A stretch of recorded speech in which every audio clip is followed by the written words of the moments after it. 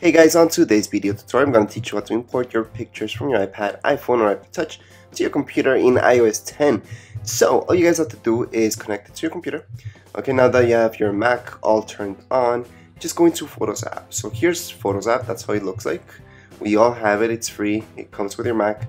So, and that's what it's called. It used to be called iPhoto. So if you guys have an older Mac, it's gotta be iPhoto.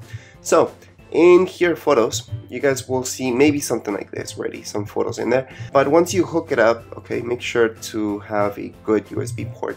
So I suggest usually connecting it up directly to your Mac. Don't use a hub.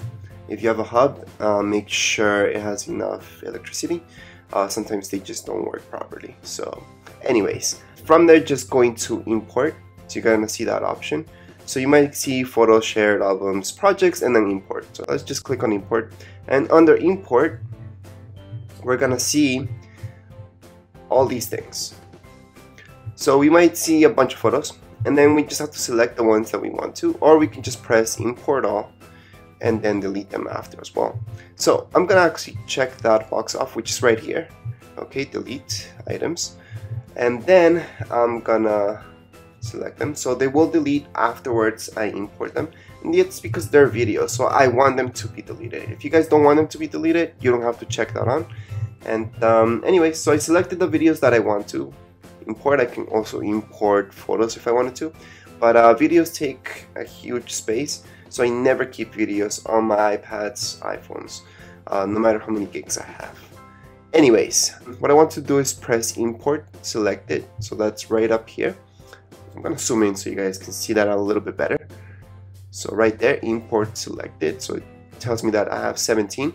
So let's just click right there and it's going to start importing. So how do you guys know if it's actually doing something? Well, you guys might see something appearing, or if you guys can click right here, you guys will see this circle thing that's loading up.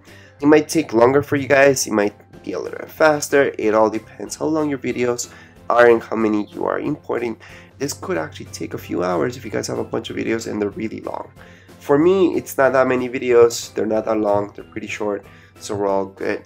Anyways, that's it for this video tutorial. Once you guys have them in there, you guys can export them just by going to File, Export, or you guys can just keep them in your photos. Anyways, that's it for this video tutorial. If you guys have any questions, comments, you can write them down here in the comments area, and don't forget to subscribe and rate. Thank you.